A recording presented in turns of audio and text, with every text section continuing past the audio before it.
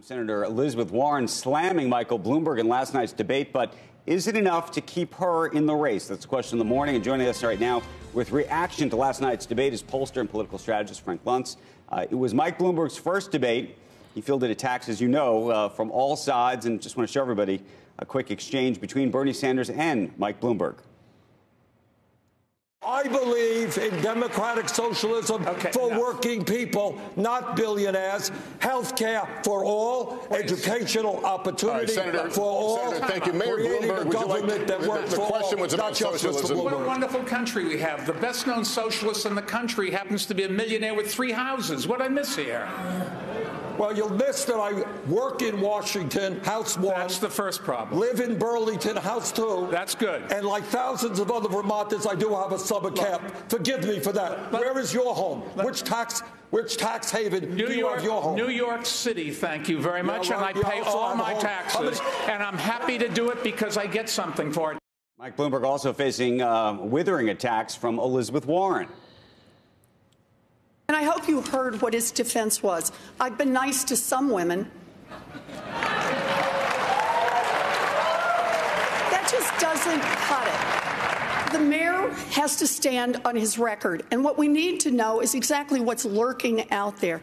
He has gotten some number of women, dozens, who knows, to sign non-disclosure agreements, both for sexual harassment and for gender discrimination in the workplace. So, Mr. Mayor, are you willing to release all of those women from those non-disclosure agreements so we can hear their side of the story?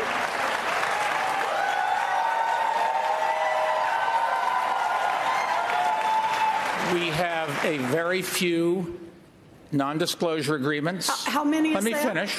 How many is that? None of them accuse me of doing anything other than... Frank, want to get your reaction to all of this. I thought that was a particularly vulnerable and challenging moment for Mayor Bloomberg. I think the whole night was a challenging moment. I want to take you back to 2012 when Rick Perry was moving 3 or 4 points a week in the race against Mitt Romney. He participates in the first debate, and he's destroyed, and it ends his candidacy. I think Mike Bloomberg, we will look back at this debate potentially as the beginning of the end because he did not come across as prepared, and more importantly, I don't think he captured the tone of the audience, that he doesn't understand that there are more women than men who are Democrats, that they don't like this aggressive behavior.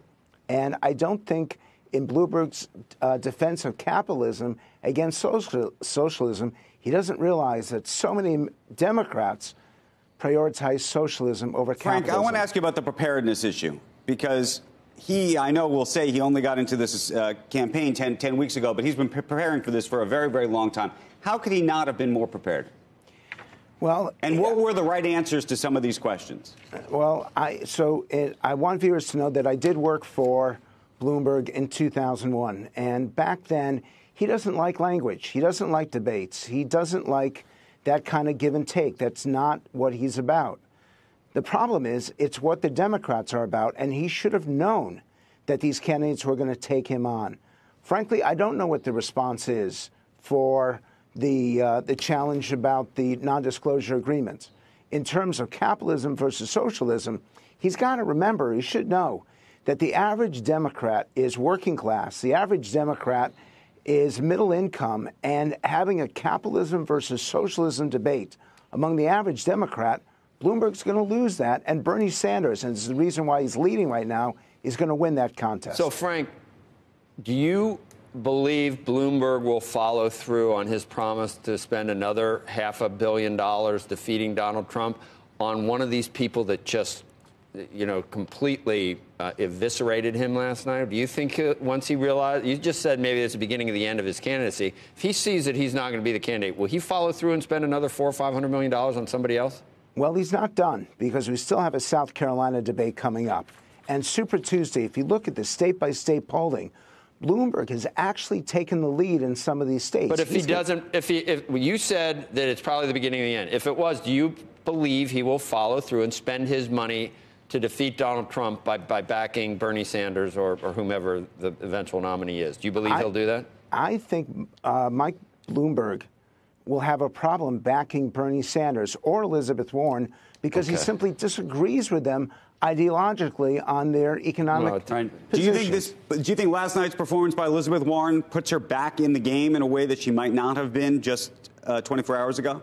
I'm going to surprise you, but my answer is no. Okay. Because Democrats don't like Democrats attacking Democrats. They want you to focus on Donald Trump. But that's what Bernie Sanders has been doing so successfully, and he seems to be the front runner. And that's exactly why he's the front runner. And Elizabeth Warren attacking Buttigieg as well as Bloomberg, I don't think that sits well with the average Democrat. I will tell you. No. Bernie Sanders has been attacking his competitors in this race. No?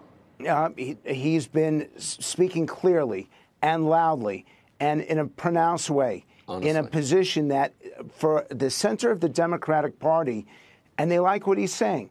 And he is going after Trump more than the rest of them. I think last night was a good debate night for Sanders because he clearly articulated a point of view that none of you may agree with. But for the center of the Democratic Party, remember, this is not the center of America. For the center of the Democratic Party, Bernie Sanders speaks to them. He's emotional, he's passionate, and it's the reason why he's now the front runner.